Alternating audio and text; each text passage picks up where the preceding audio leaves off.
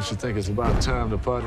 Tonight is a chance for us to reflect. You mean no one else is coming? Well, this is off to a hopping start. You all are a bright and shining future. I wanted to start, I read this InStyle interview you did with Hunter Harris, which I loved, and you talked about wanting your first feature to be a love story like Titanic. And I mean, this isn't that, but I do think that there is this sort of like sweeping romance to this film. And I kind of wondered where you saw the romance. Oh, well, I think it's a bromance. You know, I think it's a film where you get the opportunity to see where men do create. It is a thing that actually happens where Black men do create a safe space amongst themselves to be able to share their fears, their concerns, to be vulnerable, to celebrate each other. We don't get a chance to see that too often. And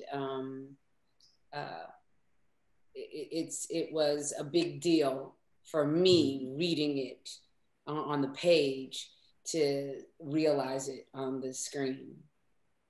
This is your feature directorial debut, but you've done tons of television and excelled in that arena. But what surprised you most about directing film? You know, I guess not a lot of surprises because I've been acting for 30-something years and I've done so much film as an actor that,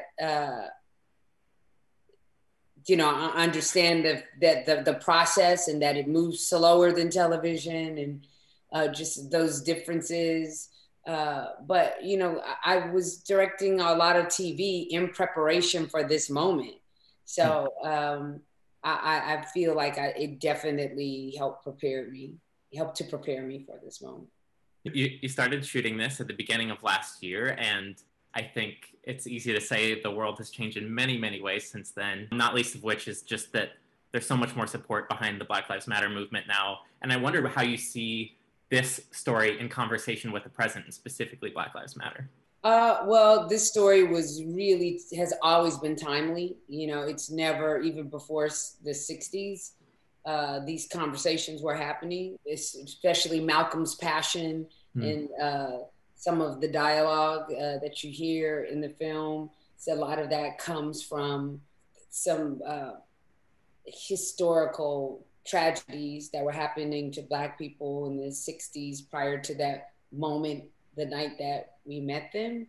So I feel like history's been doing that all of our lives, but the hope is that we won't be here again having conversation, saying how timely something is that has been timely throughout, because that's kind of the fabric of America. We have to be there for each other. Who's the greatest? You brothers could move mountains without lifting a finger.